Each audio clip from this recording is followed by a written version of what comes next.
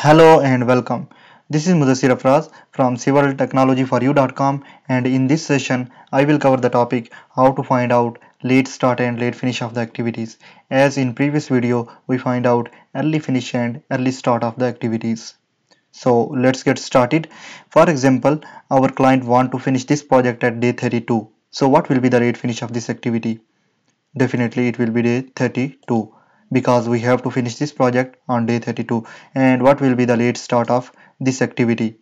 So we will use this equation as in late finish we will subtract the duration and add 1 to find out the late start of the activity. As in forward pass what we did was in early start we add duration and subtract 1 to define the early finish of the activity. So here we will do the opposite. So late start will be day 28. Now we are moving to another level, and here we have to find out the late finish of these two activities. As in forward pass, in early finish we add one end and to define the early start of next activity. So late finish of the previous activity, what we will do here in late start we will subtract 1. So here it will be day 27. And what will be the late start of these two activities? As we will use this equation, so in late finish we will subtract the duration and add 1 to define the late start. So late start will be day 13 here and day 19 here. So late finish of these activities will be 12, 12 and 18, and late start of these activities will be 12 minus 5 plus 1 will give us 8, 10 here and 12 here. So now we are moving to the next level, and here this activity is connected with two activities. So which value we will take, 10 or 12? Remember in forward pass we choose the greater value and add 1 to define the early start of next activity, but here we will choose the lesser value and subtract 1. So here lesser value is 10, so 10 minus 1 will give us 9. So here 9 is the late finish of this activity, and here 7 is the late finish of this activity. So what will be the late start? 9 minus 9 plus 1 will give us 1. So late start is 1 here, and late start of this activity will be 4. So the process we did here is called backward pass, in which we define late start and late finish of the activities. So hope you understand forward pass and backward pass. Now look closely. This activity we can start between these two dates from 1 to 4. It will not affect the project whole duration. The difference between early start and late start, or early finish and late finish, is called float. So here float is 3 days. So we can delay this activity for 3 days. It will not affect the project whole duration. So look closely here. Some of the activities has 0 float. Like B activity has 0 float, D, F and H. So these activities are called critical activities. We cannot delay these activities. If we will delay these activities, it will affect the whole project duration. Okay, look closely. Here, if we will add the duration of these critical activities, it will make the whole project duration. 9 plus 3 plus 15 plus 5 will make 32. So it is the whole project duration. So you can understand how critical activities are affect on project.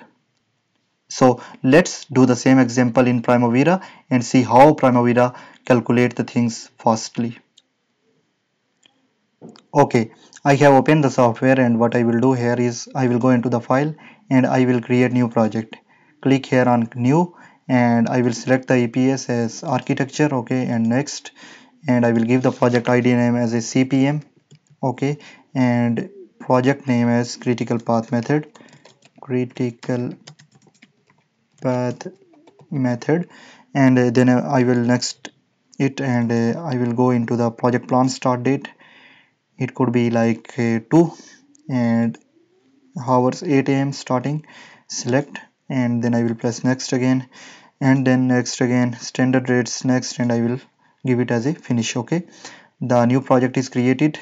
I will go into the projects, and here under architecture department, the project name is critical path method as we give it already. Okay, I will open it, and what I will do here, I will do the same example in here. Okay, so here I will add the activities, like there was activities up to H, A, B, C, D, E, F, G, H. Okay, and I will give the name here one by one: A, B, C, then D, E, F, G, and H. Okay, then what I will do, I will give the duration as per our table. The duration was 4, then 9, and then 5. Okay, then 3, 7,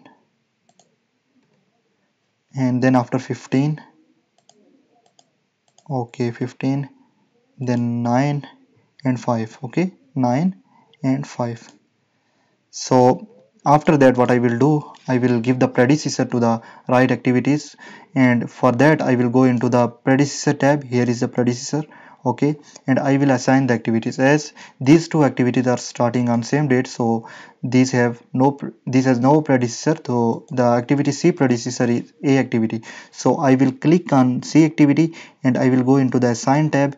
What I will do here, I will assign the predecessor of C. The predecessor activity of C is A, then the predecessor activity of D is B. Okay, so I will go into the D and I will assign B. Okay, sorry, B, yes. Then I will go into E. Okay, and the E activity predecessor is also B.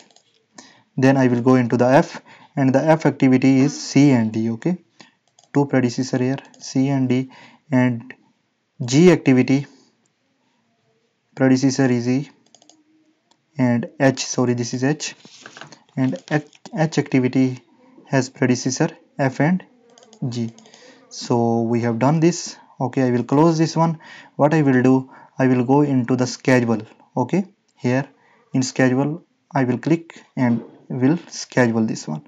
So it is schedule is done, and you can see here the critical activities has red color. Okay, for example, B activity is critical, D is critical, F is critical, H is critical, as we find before. So you can see that how Primavera calculate the things fastly, and here it's give us the early start of the activity, early finish of the activity, and late start of the activity and late finish of the activities. So you can see that the how software calculates the thing easily and fastly. So hope you understand this session. I will see you in the next. Thank you and Allah Hafiz.